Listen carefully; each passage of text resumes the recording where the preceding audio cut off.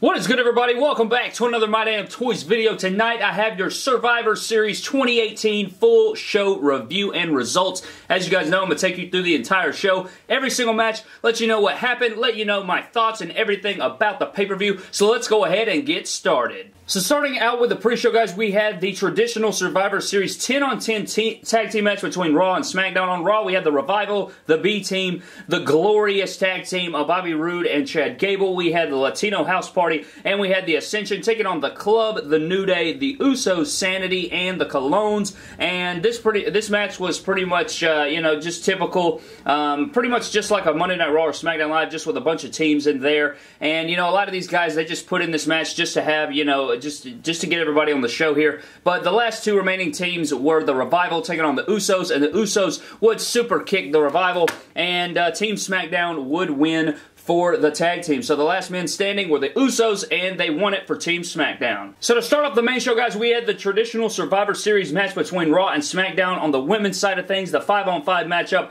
we had Team Raw, Alexa Bliss, Mickie James, Nia Jax, Tamina. We had Bayley and Sasha. They filled in for Natalya and Ruby Riott. They got into some sort of altercation. I honestly missed that portion of it, but they did fill in. Thank God that Sasha Banks and Bayley ended up on this show because they totally deserved it. And basically all you need to know for this matchup is that it came down to Asuka taking on Sasha and Nia Jax. This was the ending of the matchup.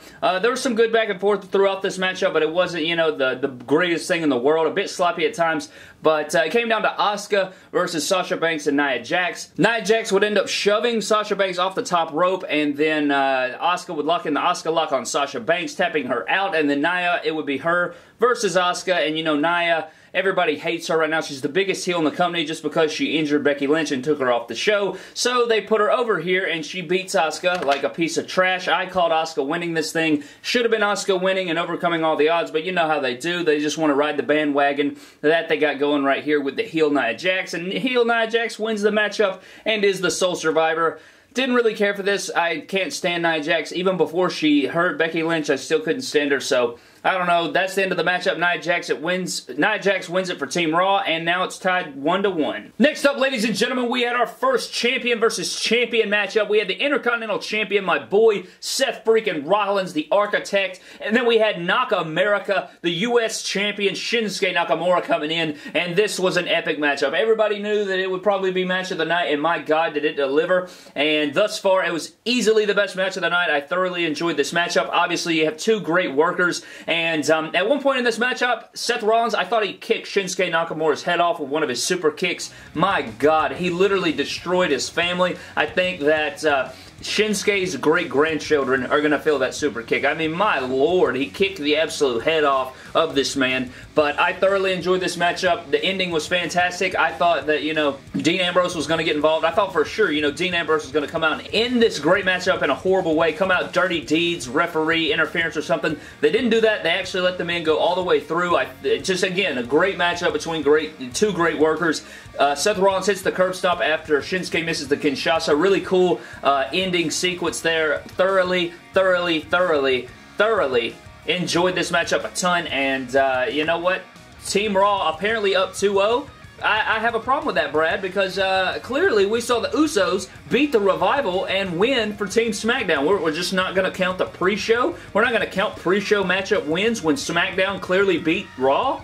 I don't know, Brad. You can't put a 2-0 scoreboard up on the screen when everyone in the audience literally witnessed the Usos win. So I thought that was pretty stupid that they had that going on throughout the night. How they kept, they didn't include the pre-show matchup. I just don't agree with that. Let me know down in the comment section below what you guys think about that. But this matchup was fantastic. Very happy that Seth won, even though I think it would have been great for Shinsuke to pick up this win over a thriving Seth Rollins, but it is what it is. Architect gets the dub. Next up, guys, we had the champion versus champion match on the tag team side of things. Raw side, we had the AOP, and SmackDown side, we had the Bar, the SmackDown Live Tag Team Champions with the Big Show, obviously. And this matchup wasn't really much of anything, guys. I was really disappointed with this. I feel like they should have given them 7 more minutes or so. The ending of the matchup came when Drake Maverick ended up helping either Akam or Rezar kick out. He put his foot on the rope. Drake Maverick would then run away from Cesaro, run into the Big Show. Big Show would pick up Drake Maverick, start choking the life out of him. Did a great job selling that, by the way. And then he pisses himself and it distracts the entire bar. Sheamus, Cesaro, Big Show all just had to take a good long look at the penis of Drake Maverick, you know, pissing himself into his sweat. They look like sweatpants. I think they were jeans. I hope they were jeans, but they look like freaking sweatpants. That would distract them. They ended up getting hit. They hit their finisher, and 1, 2, 3, AOP wins the match, and now Raw is up 3-0, which is literally 3-1 because the Usos clearly won their matchup for Team SmackDown, but you know, whatever. They think we're idiots. They think WWE literally thinks their universe is a freaking moron. So AOP win here, and I guess they're doing away with Authors of Pain. I don't think I've heard anybody call them the Authors of Pain. I think they ditched that name. It's going to be like Elias and Apollo and all this stuff, guys. They're just going to cut out Authors of Pain. I heard Corey Graves. I heard the ring announcer. I heard everybody refer to them as AOP, and I think they even have them listed as AOP on WWE Shop and WWE.com. So they are now AOP. I don't think Authors of Pain will ever be said again on TV, but they did win, and apparently Monday Night Raw is up 3-0. I wasn't very happy with this matchup. I thought it would be a lot better, and that did not happen. Next up, guys, we had the Cruiserweight Championship match between Buddy Murphy, the champion, taking on Mustafa Ali, and boy, oh boy, was this match of the night, in my opinion. I think these guys tore the freaking house down. This and Shinsuke and Seth were very, very close, in my opinion. But, I don't know, I feel like this match edged them out just a little bit. The spots they did in this match were incredible. Mustafa was selling his absolute tail off, and Buddy Murphy just showing his strength. These guys are incredible. I love that, you know, the crowd chanted 205 at one point. I wish that the crowd would have been a little bit more into this match, but still, just some sick AF spots in this thing. My God, they did a Spanish fly off the announce table. I was totally invested in this. Buddy Murphy did retain, as I expected. I did predict that in my predictions video. I would have loved to see my boy Mustafa finally overcome the mountain, but I don't think he's there yet. I think that he's gonna, you know, grind a little bit more, and he'll finally capture it maybe at a later date, maybe at the Royal Rumble or something. We'll see that, but what a great matchup, and Buddy Murphy does retain the Cruiserweight Championship. Next up, ladies and gentlemen, we had the men's side of the traditional 5-on-5 Survivor Series matchup between Team Raw and Team SmackDown. On Team Raw, we had Bobby Lashley, my boy Finn Balor, my boy Dolph Ziggler, Drew McIntyre, Braun Strowman, Trash Corbin versus Shane McMahon, The Miz, my boy Jeff Hardy, Rey Mysterio, and Samoa Joseph. And this matchup, I don't know what it was. It just felt kind of crazy, guys. It felt like it was all over the place. We had some cool spots and interactions in this matchup, but for some reason, it just felt really, really rushed. I feel like, you know, they didn't have a lot of time in this thing. It was way shorter than last year. At least it felt that way. At the beginning of the match, Samoa Joe, you know, Team Raw was, you know, getting in a fight about who was going to start the match. Drew McIntyre gets in there. Samoa Joe locks in the Coquina Clutch, and Drew McIntyre slips out, hits him with a freaking Claymore kick, and 1, 2, 3, Samoa Joe is eliminated, and I was very upset about that. I was like, geez, man, what is that trash? So that was upsetting, you know, to see Samoa Joseph get eliminated so quickly. I mean, I don't know what he did. I don't know if he's hurt. I don't know what the deal is, but I thought that made him look really weak. I hate that they lost Joe that quickly. Another thing is that Finn Balor was the first eliminated from Monday Night Raw. I really hated that. You know, he was coming out in the fresh red and white attire. My boy Finn Balor getting laid down there. So he was first eliminated from Monday Night Raw. And I don't know, am I the only one that felt like this match just felt so freaking quick?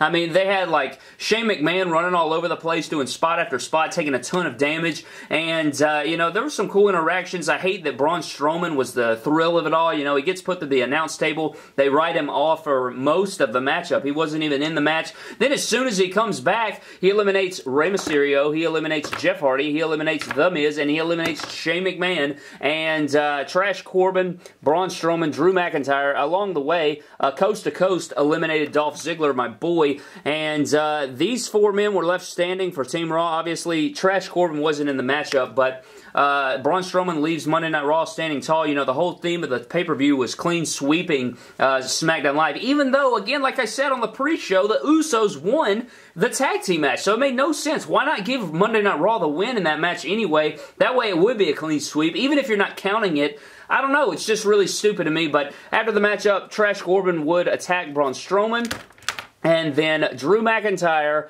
Trash Corbin and Baron Corbin, no, Trash Corbin, Bobby Lashley, and Drew McIntyre all stood on the stage at the end of the thing, and I don't know, it was a decent little matchup, I guess. I mean, it was just basically a train wreck, guys running all over the place. Again, like I said, multiple times in this matchup, there was literally nobody on the apron. It was just one-on-one, and it was what it was. I don't know what to say, but Team Raw wins, and they have swept SmackDown Live for the most part, and we're moving on to our next match. Next up, ladies and gentlemen, we had the Raw Women's Champion, Ronda Rousey, taking on Charlotte Flair. You know, my girl Becky Lynch was supposed to be in here fighting it out, champion versus champion style. You know, the main woman on Raw going with the main woman on SmackDown. But you guys know Nia Jax knocked her lights out. She got a concussion, a facial fracture, something like that. Becky Lynch had to be replaced with Charlotte. And my God, this matchup was freaking insane. I don't think I've enjoyed a women's matchup like this since probably Charlotte versus Asuka at WrestleMania 34, guys. This matchup right here was quite impressive. I thought Ronda Rousey looked absolutely terrific. I thought that Charlotte did her thing as usual. Tons of great technical wrestling in this thing. It reminded me of like Benoit and Angle at the beginning. Like, I was just totally shocked by how impressive this match was. I just genuinely enjoyed the crap out of this match. I don't know why. I was totally invested the whole way through. I thought that both women performed outstandingly, and the end of the matchup came when Charlotte would take a kendo stick to Ronda, and then she proceeded to beat the hell out of her with 2 kendo sticks. She beat her with a chair. Natural selection to the skull with a chair. We had a stomp on the throat with a chair, which I thought, after that, they should have went to commercial. They should have bled out of the mouth, and they should have went to commercial and, like, sort of had an injury type segment, because her getting up after the match sort of ruined that. Like, I don't know why you would do the throat. Like that's like something that writes people off TV. So I don't know why they did that specific spot and then had Ronda get up under her own power. People were literally chanting, "Thank you, Charlotte." They were like booing Ronda. I was totally confused by the whole situation after the match. But I loved the crap out of this match, guys. A fantastic women's match.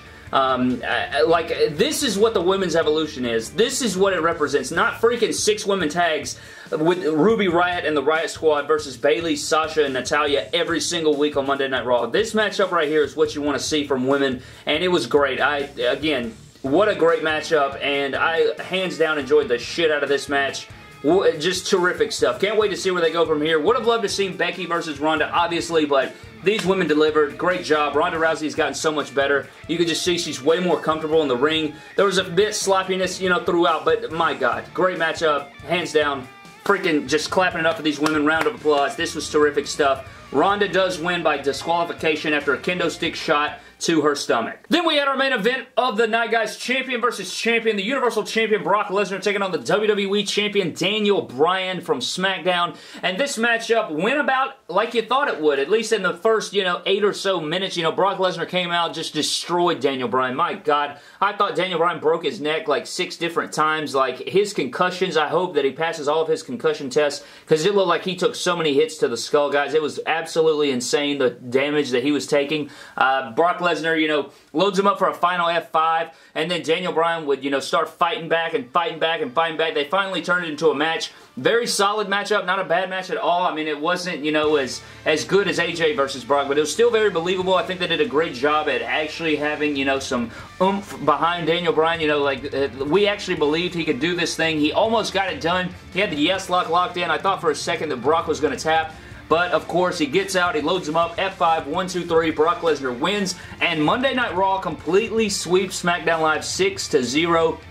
Again, it's not 6-0, it's 6-1, because the Usos clearly won the Tag Team Survivor Series match. I don't know what they're thinking with this, but I guess this is supposed to balance it out now. Raw won 6-0 here at Survivor Series, but Shane McMahon won the World Cup, so I don't know exactly what they're booking here, but hopefully it's an interesting storyline, and maybe we'll get some answers on Monday Night Raw or SmackDown Live. I'm excited to see where they go with the Universal Championship moving forward. I know that Braun Strowman's supposed to have a matchup now since Raw won. I'm sure we'll get Braun versus Brock at TLC, which is very lame. Nobody wants to see that match again. I feel like we've seen it 100 times. It's like Roman and Brock at this point. But Survivor Series was a great show in my opinion. I really enjoyed it. One of the better pay-per-views, absolutely, that WWE has put on in a little bit, Every matchup had its own little spots in it. I think the worst match was probably, the Women's Survivor Series match. So, yeah, I thought it was a pretty successful show from every match. I think there was some good sprinkled in every single one of them. I think that Seth and Shinsuke, the cruiserweights, the women, Ronda and Charlotte absolutely tore the house down. I was impressed with this match as well. Overall, great little Survivor Series show. I thoroughly enjoyed it for the first time in a while. I didn't want to kill myself watching a WWE show, so that is definitely a plus. But Daniel Bryan does fail to the Beast. And we're continuing with Brock Lesnar. We'll see what happens with the Universal Championship moving forward, guys. But that does it for your Survivor Series 2018 review. Thank you guys so very much for watching. Comment down below what you thought of the show down below. What was your favorite match? Were you surprised by anything? Let me know down in the comment section below. Subscribe to the channel for more epic WWE figure videos. And follow me on Instagram and Twitter at MyDamnToys. And I will see you guys in the next video. Thank you.